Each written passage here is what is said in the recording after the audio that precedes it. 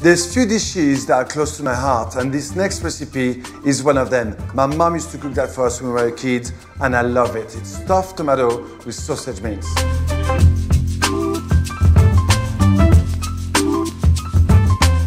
So all you have to do is to get some beautiful, good size, fresh tomatoes, ripe but a bit firm. Cut a little bit of the bottom so it just stays straight. All right, when you've done that, what you need to do is cut the top of the tomato. Make sure you keep the green on top of it and save it for later as a lid. So the next step basically is to scoop out the inside. With a pointed teaspoon, just dig in all around it first, and then fill the bottom with your spoon without breaking it.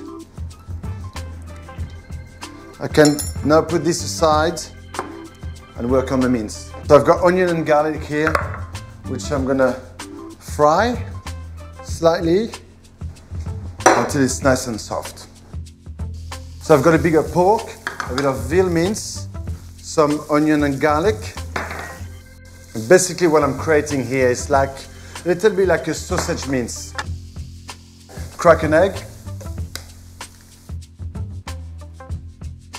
Put a bit of salt, of course. I love using pork because it's got a lot of fat in it, and pepper. To this, I'm gonna bring some chopped parsley and a bit of breadcrumbs just to hold it together.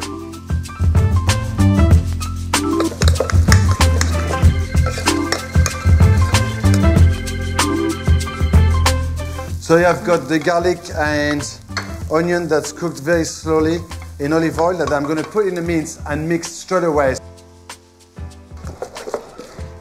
Here we go. So when that mince is ready, all you have to do is stuff the tomatoes. So get a spoon, push the mince right in, even a little bit over the top like this, because as the tomato is going to cook and the mince is going to cook, the mince is going to shrink in a little. Lid on. I don't know what you think already, but I think even before cooking, it looks quite nice. Imagine all this beautiful meat, onion, garlic, tomato juices all cooking together. All I need to do now, drizzle with olive oil. So that's going in the oven for 30 minutes at 180 degrees. It's just smelling so good in here. I'm 10 years old again. I can smell my mom's cooking. It's in the oven and it's ready. Oh, look at this. With that beautiful juice at the bottom of the tray, which you need to scoop out and then drizzle.